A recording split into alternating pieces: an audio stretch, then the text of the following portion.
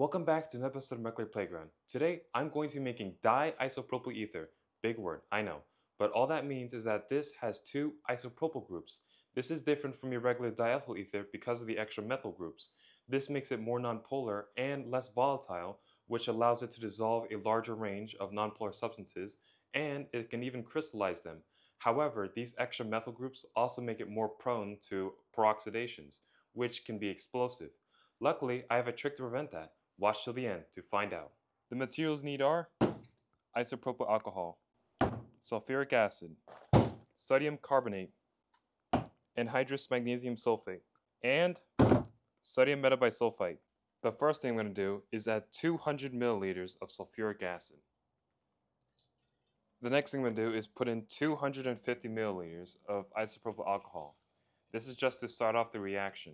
I'm going to add more as the reaction progresses. With our distillation system set up, the only thing I need to do now is wait for ether to be produced. I have it set on 160°, and hopefully ether will come through soon. In our reaction flask, you can clearly see that our reaction is starting to happen with the golden amber color our solution has taken on. 2 hours later, let's see how our reaction flask looks. In our reaction flask, you can clearly see that it has become black, and that's because some of our alcohol has been oxidized. However, we're still getting a good deal of ether being produced. You can also see some oily puddles, and that's our ether sitting on top of it. It's going to eventually boil off though, because our reaction flask is set at 170 degrees. Turning a whole bottle of isopropyl alcohol into ether will take a long time, maybe even up to a few days. But I want to disprove the myth that diisopropyl ether can only be made through the Williamson ether synthesis. Diethyl ether is quickly made with high yields because of its SN2 pathway. The bulkier isopropyl group forces the reaction to take an SN1 pathway, which has greater competition with E1.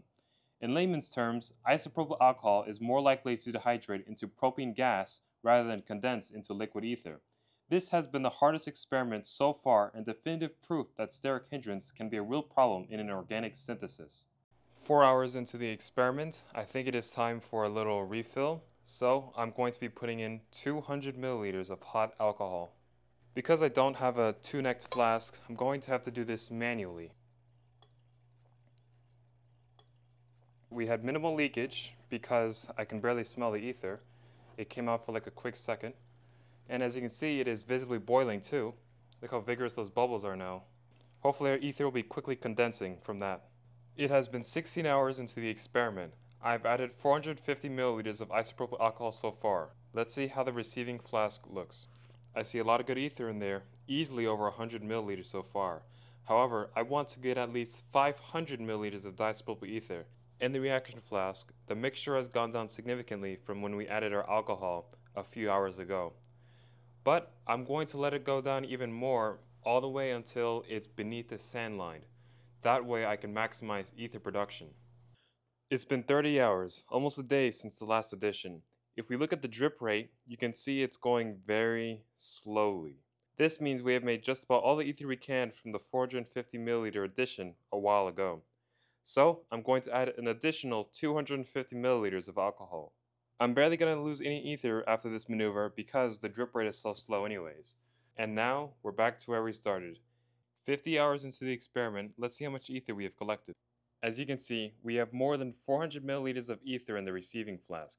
After adding 250 milliliters of alcohol, I'm going to let this thing cook for another 20 hours and then we're going to obtain our final yield. It's taken 3 days to use up an entire bottle of alcohol. Let's see how much ether we got. In our receiving flask, we have almost 500 milliliters of crude ether in there. Now I could let the reaction go on for another night, but the drip rate is so slow I might get at most another 5 grams out of this. So I'm going to stop the reaction now and begin processing. The first thing I'm going to do is put in my carbonate solution. This will neutralize any excess acid that went over. I highly doubt it because I kept it low and slow, but you never know. I'm going to shake it around a bit just to make sure everything is neutralized. Now I'm going to be draining off my solution.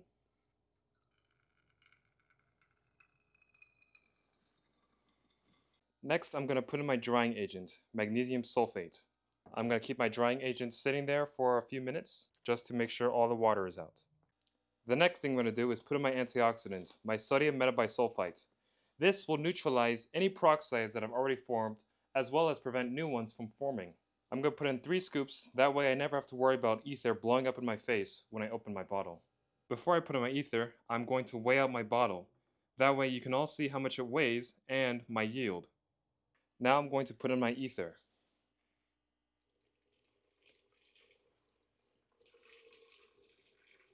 As you can see, the weight of the bottle is 460.9 grams. If we subtract that by 87, we have 373.9 grams. Our ideal yield was 580 grams, so if we divide 373.9 by 580, we get a 64.5% yield. That is very much on par with the average diethyl ether synthesis. So this goes to show that making diisopropyl ether is very much possible, given enough time. To make sure we have pure diisopropyl ether and not an ethereal alcohol mixture, we need to get the density. So let's just pour this out. We have 26.7 grams. The liquid stopped at the 36 and 37. So if we divide 26.7 by 36.5, we get the density of 0.73. The density of diisopropyl ether is 0.725. We know we have pure diisopropyl ether because the density is 0.73. So that's how we know we have made pure diisopropyl ether.